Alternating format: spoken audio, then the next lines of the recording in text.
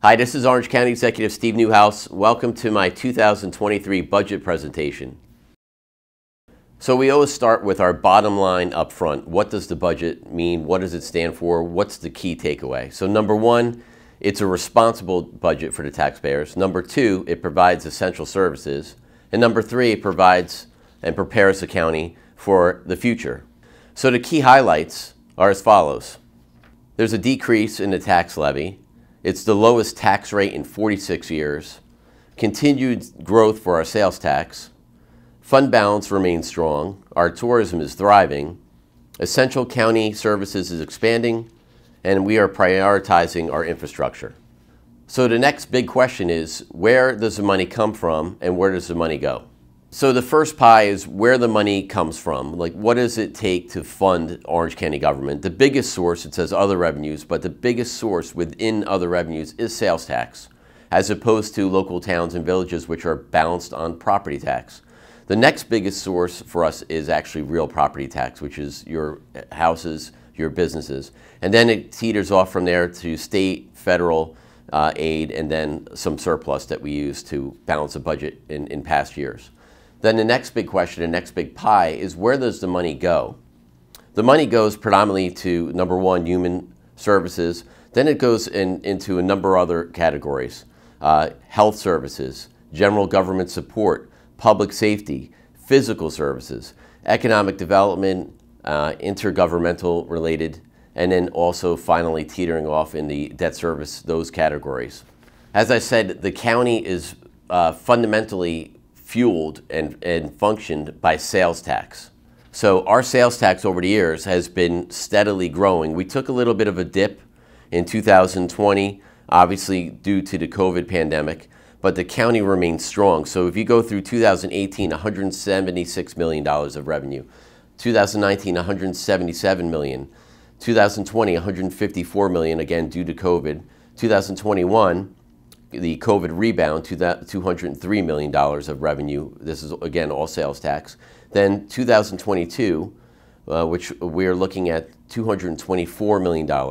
And then for next year, we're continuing to look at increases in sales tax. And I'm going to get into some of our opinions why we think it's going to continue to grow. And just for a little side point, the bottom 2 points, the County of Orange shares sales tax with our local towns, villages, and cities. That's the local municipalities. Most counties in New York State don't do that. They just keep the sales tax for themselves. But we have a very lucrative sharing agreement with the local towns, villages, and cities. And for example, last year we shared $84 million of sales tax. We're projecting $103 million for 2023. So let's talk about hotel motel tax. So the county generates millions of dollars a year from hotel motel tax. Let's go through the last couple of years. 2018 we brought in 3.9 million. 2019 we brought in 4.1. It dipped in 2020, obviously due to COVID, so that was 2.4 million in revenue. And then 2021 it came back with 5.2. Year to date we're at over $3.6 million. We're looking at over $6 million that we're budgeting for next year for hotel motel tax revenue. And the reason being is we have a number of hotels that are on the planning board schedules now, but we also have a number of them under construction, so we're taking those into consideration. So the next slide, we talk about real property tax. So this is really what you're getting taxed for the house you own, for the business you own, for any type of property, that your property taxes is as a smaller portion to function county government. The 2014 tax rate was 3.8. 2022, where we are today, this year's budget, 2022 budget, we're at 3.4. I am proposing to the legislature a 2.7% tax rate, which is going to be the lowest in 46 years. So I was 2 years old when it was this low that I'm proposing. And in addition to the tax rate being the lowest in 46 years, it's the 7th time in a row in the last 7 years that we've actually cut the tax rate. So these are all good positive impacts for the taxpayer. So tax rates, numbers, percentages, what does this mean to the actual average family and business in Orange County? So when you talk about the average family and business, they're going to see an actual tax cut in their county tax bill. The average county family pays about $1,000 a year in property tax for county services. This is your 911, your DPW, your mental health, the number of different services that county government pays. The average taxpayer family contributes about $1,000. So what does this new budget equal? It equals, on the average, a $67 per family cut, which is good. It's obviously going in the right direction. It's cutting and not asking for an increase. Some municipalities will see a higher number, some will see a lower number, depending on the strength of their local municipality and their equalization rates. But thankfully, it'll be a cut for businesses and families universally. So getting into the weeds a little bit, but also very importantly, we need to talk about the tax rate, and we also have to talk about the tax value, the real property value of the county. So if you look at the first chart, it's the tax rate. And I've said we've been going down and down and down. That's the lower amount that we've taken from the average taxpayer for their property tax. But if you look at the real property value, that's an also positive indicator. So the real property value shows, is the county growing in value or going down? Now, every county is not going up. So that's not how it is across New York State or across America. So we have grown over $6 billion just in the last year alone. That means your neighbor that's getting an addition on their house. That means the old, closed industrial site that's now been sold and now turned into a new commercial business. The value of Orange County is growing, and that helps set the tax property property tax that we would take from you, take that away, and actually spread it to more and more different avenues, which is different people coming in, a new house being built, a house getting a renovation, a new company that's growing or expanding. Those all offset what it takes from you or your business.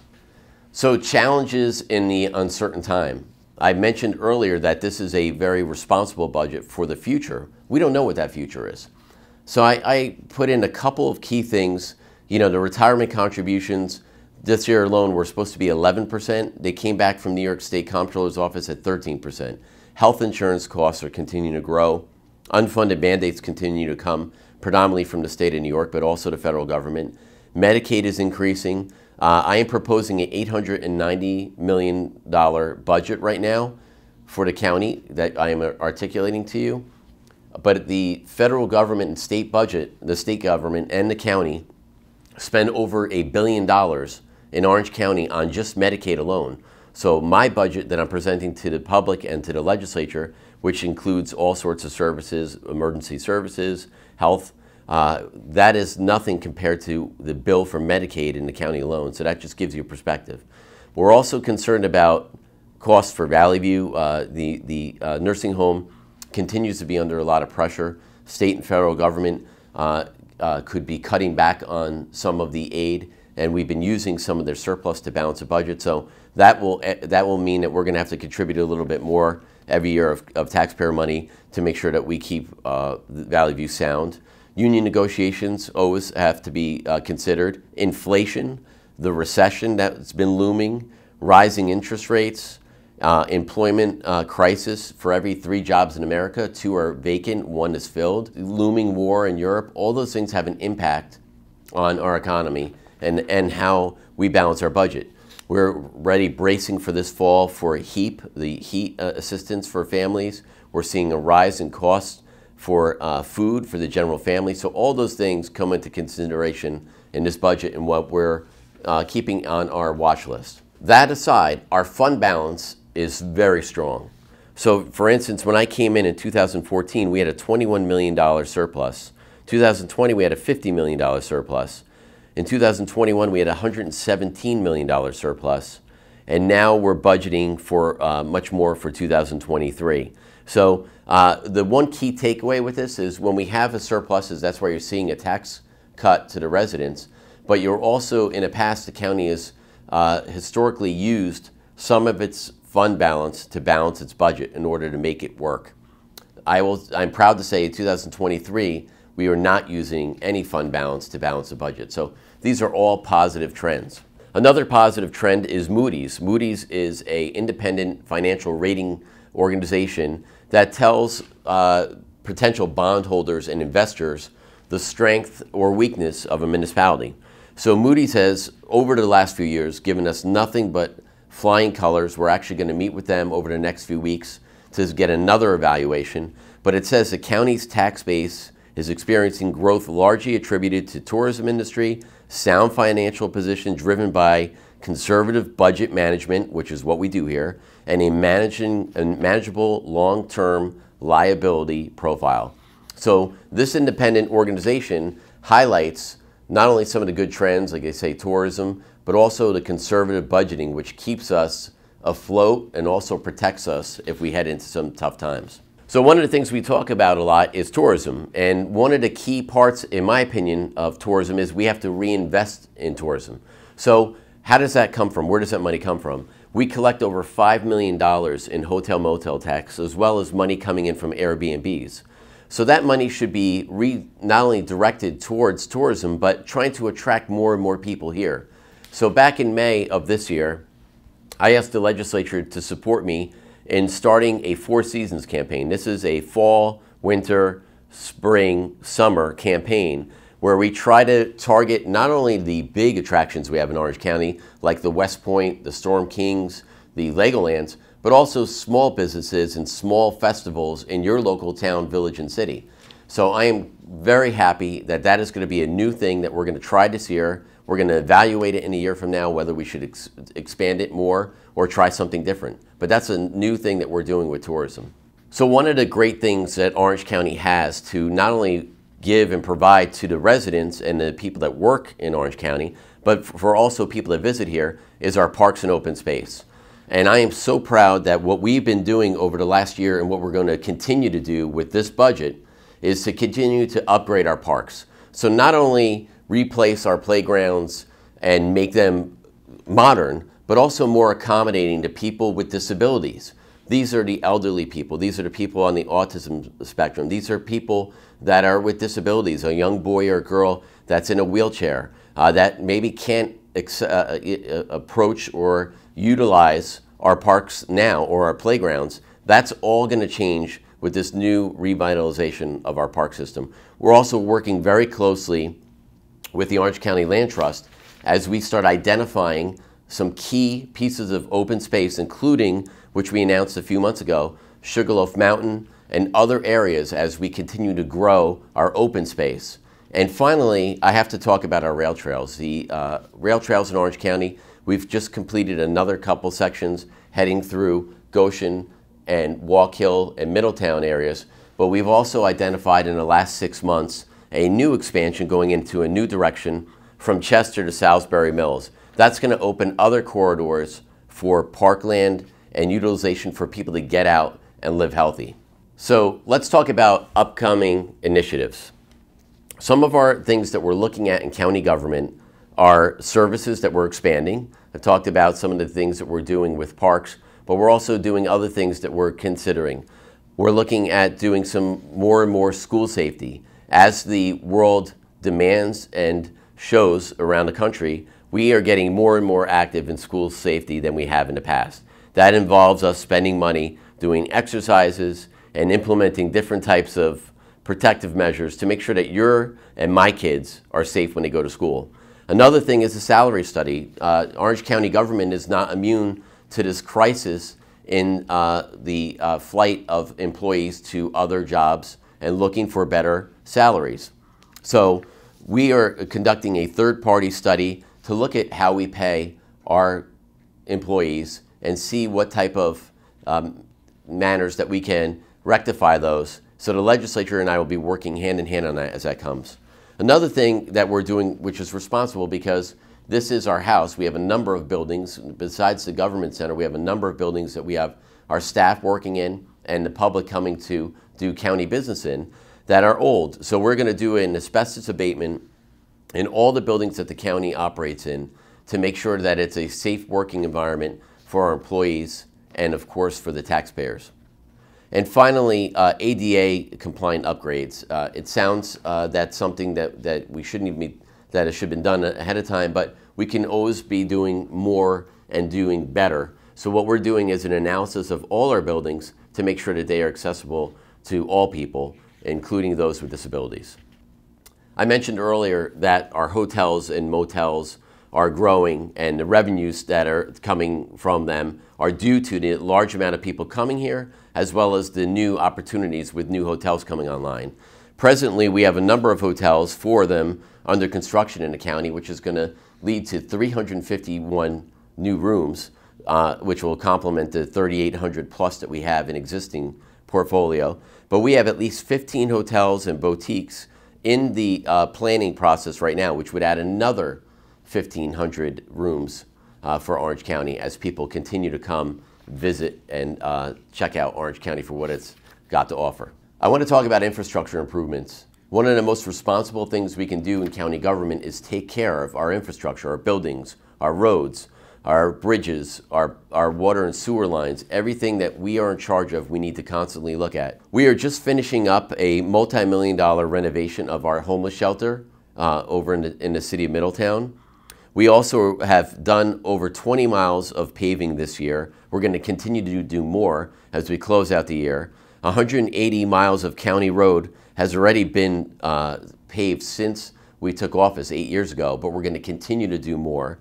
And then we have a number of great key, very challenging, but very doable bridge projects throughout the county. This is in Blooming Grove, Woodbury, Cornwall, you name it, Otisville Viaduct. So we have a number of bridges that we intend on doing in the next 12 months. They're going to make the taxpayers proud. One of the last things I want to mention is a flexible budget process. Okay, what does that mean? In the past, county executives, by the charter for the county, have presented their budget to the legislature, and that's it. The legislature works on it for about a month, and then back around November 15th, or by then, the legislature hands back the budget to the county executive with their changes, and then the county executive decides what they're going to keep or not, and then they hash it out at the final meeting of the year in December. Those days have changed. They've changed for a couple reasons. One is we have a lot of numbers that continue to come in and change throughout the budget process. For example, the hotel motel revenue that we get, I'm going to get a new upgraded number of what we've received in mid-October. So I might go back to the legislature and ask them to amend my own budget. This happened last year. Majority of the legislature overwhelmingly welcomed the working relationship that we have. Some of them didn't understand it, but I want you to understand that going forward, because of the times and because of the rapidly changing information and numbers that are coming in, we are going to have to work together and not in these separate silos that have historically happened over decades in county governments around New York. They are going to have to be changed to an actual hand-in-hand process. So that also leads me to a new sheriff that's coming. And we have a new sheriff coming after Election Day. There's 2 candidates running, and I believe it's going to be imperative that the legislature and I sit down with that new sheriff and look at their budget for next year. Otherwise, we are going to be forced to be making a number of budget amendments mid-year in 2023. So let's avoid that, and let's give the new sheriff, that whoever that he is, because there's 2 men running right now, we'll sit down with them and let's start making those changes together so they can hit the ground running January 1st without having to worry about finances. And finally is the streamlining of our budget process. We are very open. We have our meetings televised. But again, I intend to have a very open dialogue with the legislature as we talk about any changes to my proposed budget right now. I think it's sound. I think it's responsible. I back it up with some of the third-party validators that we've had in the past. Moody's has always said that it was the conservative budgeting that I bring to the table and I'm supported by the legislature. That is the strength of Orange County finances. So I want to continue that. And I need the legislature and the public to continue to work with me as we continue to make Orange County strong.